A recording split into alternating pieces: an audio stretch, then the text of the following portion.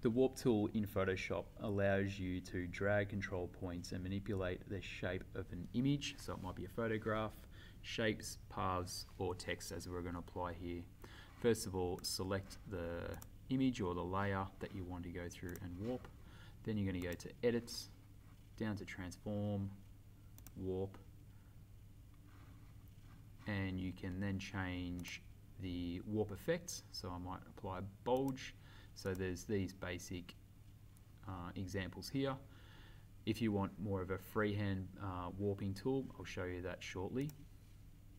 You can change the orientation of it. You can change the intensity of the bend, the horizontal distribution, and the vertical distribution. Once you're happy with the result, you're then just going to apply it.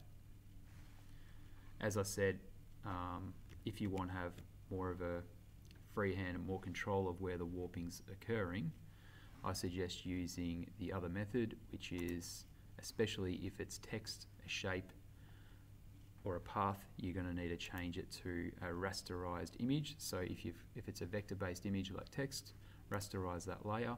It will appear as an image rather than a little text icon. And then I'm going to go to the same area, so transform, warp, and this time we'll apply this sort of grid over the text or the image, and you can select the multiple points to go through and warp it. So it gives you greater control, and you can also select the handles to go through and move, and even the intersecting points of where that warp's occurring. Thank you.